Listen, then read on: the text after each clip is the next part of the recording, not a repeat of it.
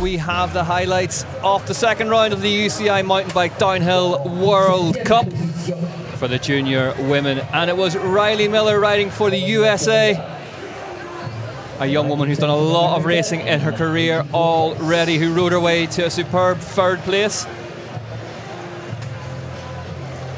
Junior women coming down before the rain hit Leogang, Salzburger Land, Epic Bike Park.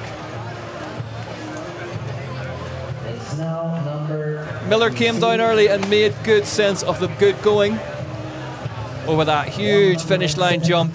Not a problem for her, and down the line to continue her strong start to the season.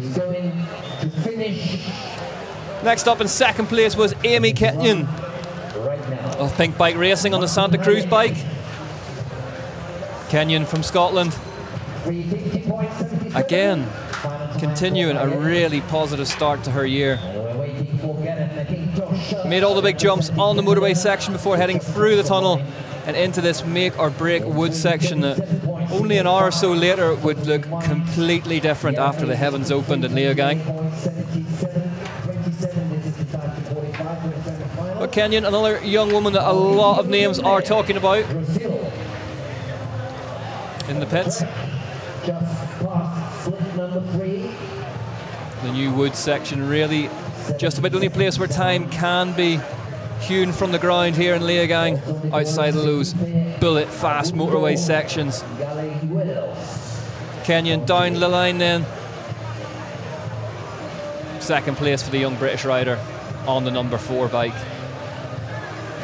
But there was no stopping this woman, Lisa Bouladou for France.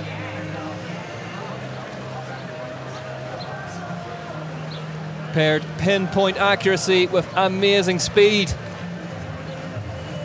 on a Commencal Supreme that looked so well set up, letting her just get on with hitting her lines. Bouladou, millimetre perfect through the wood section. And yet another find from the Max Commencal stable of superb young talents.